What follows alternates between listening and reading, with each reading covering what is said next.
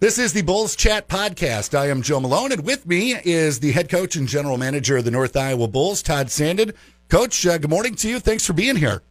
Good morning, Joel. Thank you. I appreciate the opportunity. It has been a interesting month for the North Iowa Bulls. I was looking back at the schedule on the Bulls website, and the last league game that was in the standings was middle of November, and but the Bulls are still playing hockey, and some very entertaining hockey over the weekend. We're going to go over a couple of games, one against Carshield and another against Rochester, which was a great one on Saturday night.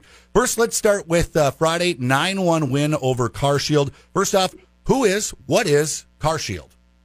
So Carshield is a U18 team that plays out of North American Prospects Hockey League in Apple. I believe when we played them Friday, they were ranked somewhere between 10th and 20th in the country. Oh, wow. Which I mean, that's a high-level midget program. And we've known their coach. I've known their coach, J.P. Bealston, for many years. He had a stint in his coaching career where he coached the St. Louis Junior Blues. And when we knew that we could stay open and play, I emailed Blake McNichol, our commissioner, and told him we'll play North American League teams. We'll play NA3 teams if they can get here and travel. We'll play the midget teams like the NAPL teams if there's any that want to come and play. And I think through the league office, they got it to Tony Zazowski, who handles all of the midget programs for the North American Hockey League. And JP reached out to me. He was the first team coach to reach out to me, and he said, hey, if we could do the Friday game, we'd love to help you out with that. And I said, hey, I'm working on a couple things with some NA3 teams, but at the end of the day, they couldn't do it. And since he contacted us first, we gave him that opportunity. And we're super excited that they came up. I mean, this was a tough day for those kids. Like, they got on a bus early in the morning in St. Louis, made the trek up here, played the game, and then they had to go back to St. Louis Saturday to play a game Saturday and another game Sunday. So the score certainly isn't indicative of what that game could be if those kids weren't. I mean, it's certainly a situation of duress for those kids to do it that way. Well, first thing I noticed was, okay, so U18, but every single one of these kids is bigger than me. They have a nice team, and I mean, they play with a ton of pace. They're physical. They have, obviously, you notice the size of their team. I mean, they have a team that's built more like a junior team than a midget team. Now, Carshield actually got the first goal of the game. They had the first lead of the game. The Bulls would go on to score the next 9 goals of the game to finish with the 9-1 win. I want to talk about a couple of performances, a couple of players for the Bulls. First off, Caden Smith, first appearance, just joined the team this past week. He scores in his first game for the Bulls. Tell us, what do we need to know about Caden Smith? I think Caden Smith is the prototypical forward that the North Iowa Bulls get involved with. I mean, he's a crafty forward, Minnesota guy from Lakeville, Minnesota. Led his high school team in scoring. Plays more of a shifty game than a straight up power game. Obviously, he's not a huge guy. I think he's 5'10", probably 165, 170 pounds. But he gets up and down the rink pretty well, and he uses the entire surface for himself and to help create opportunities for his line mates as well. Now, when you get a player, and I think you have several on the team that were their high school team leaders, is that tough getting them to shift into, you don't need to be the guy everything goes through. You've got a bunch of teammates with you. You know what? That's a great point, Joe. And I mean, we're still having kids who are kind of struggling with the structure that we use inside of our system dynamics for our team, that they were, as the leading scorer, their job was really to go out and hound pucks, get pucks, and try to get them in the opposition's net, where our game is a bit more structured, where they have to be in certain spots at certain times, depending upon where the puck is on the rink. And we have some kids that are still struggling with that. But when the kids get here and they realize the amount of talent that's here and that they know they're going to have good line mates, everybody kind of jumps into it pretty quickly and realizes that I just can go out and play. I don't have to put that much pressure on myself that I have to lead this team in scoring. It's like, if you do see an opportunity to be flashy and shoot, take it, though, as long as you're not out of position. Absolutely. Now, one of the other players that we got to see on the ice this weekend was Brendan Sloth, hometown from Anoka. Got to like that. Tell us about Brendan Sloth. Okay, so I know this was the first time for our fans to see Brendan Sloth in action. And you understand the landscape. You and I are both from Anoka. Brendan actually his family lives 5 houses down from mine at home. So oh, wow. I see a lot of Brendan. I saw him all summer long out doing workouts, running through the neighborhood. And when it became evident and available that he was going to be available to play, I jumped on it right away. He did some of our summer skates with us this summer, and being an Anoka kid and living in the neighborhood, I just wanted to make sure, similar to like Jack Giddings back a few years back. Mm-hmm. Jack lived in my neighborhood too at home, and when you can get those kids that that know the program, they trust the program, you want to get them every time. And Brendan was a no-brainer. We did need to add at least another defenseman at that time, so it really worked out there. We got a kid with a ton of experience, ton of poise. And he's obviously he's a bigger defender. He's an intimidating figure out there. Well, and it's always fun for me, just personally, and I guess I don't know what the word I'm looking for is, but I get joy out of saying Anoka, Minnesota as part of the starting lineup.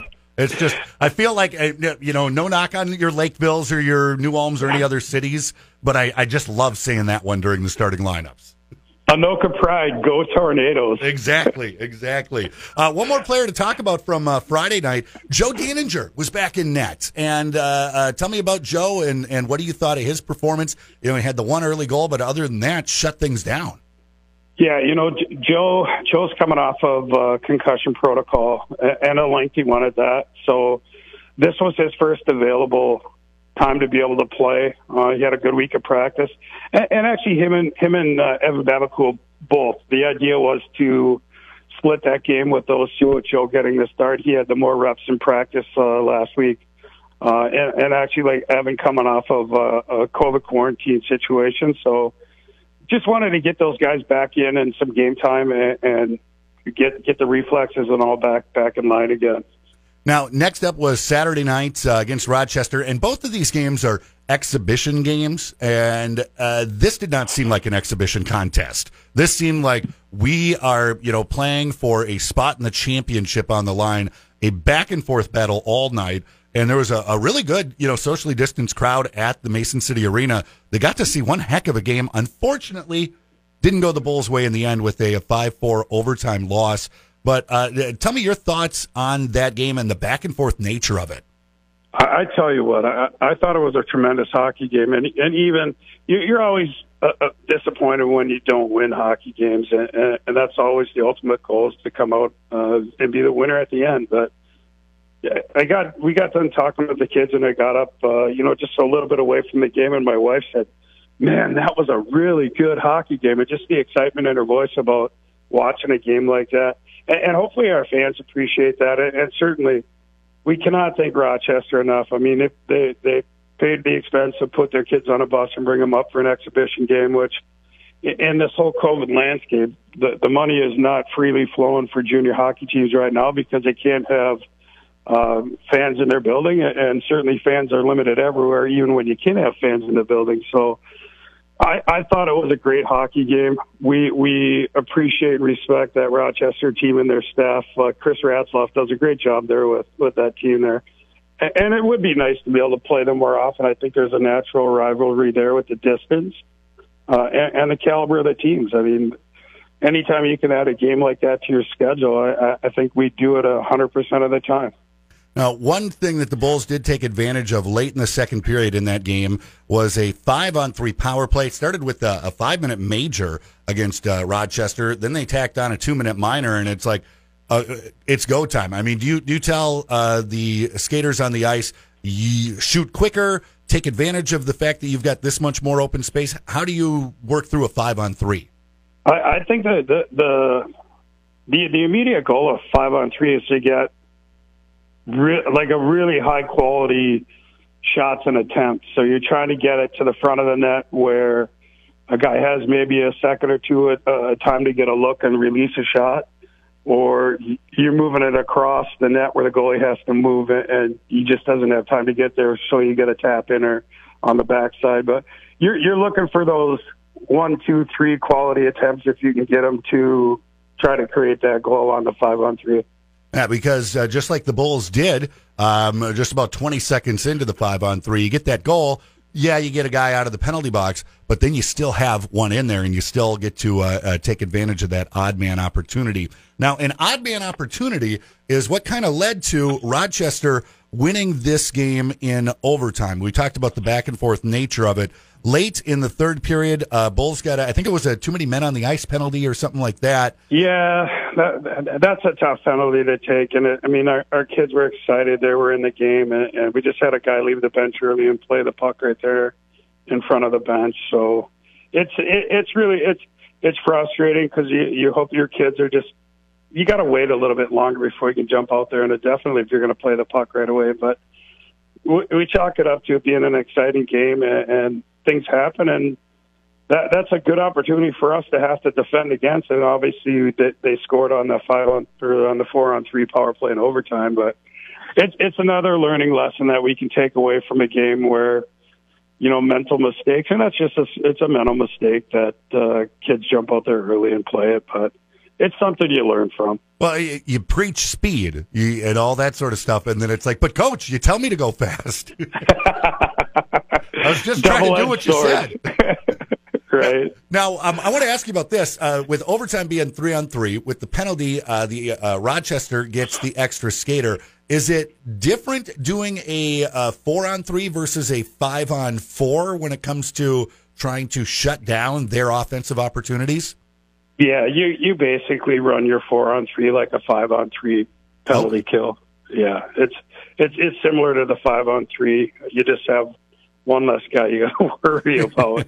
But the formation is basically the same. Now, want to talk a little bit about Cal Noss. He had a big goal in that game on Saturday night and 4 assists in the game on Friday night.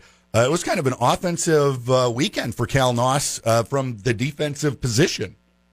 Look at what Cal's doing. I mean, he's leading our team in scoring in the regular season standing. So, we're not surprised when Cal does well offensively, but I think you certainly can look at this as a big breakout for him on a weekend where he gets 5 points in 2 games.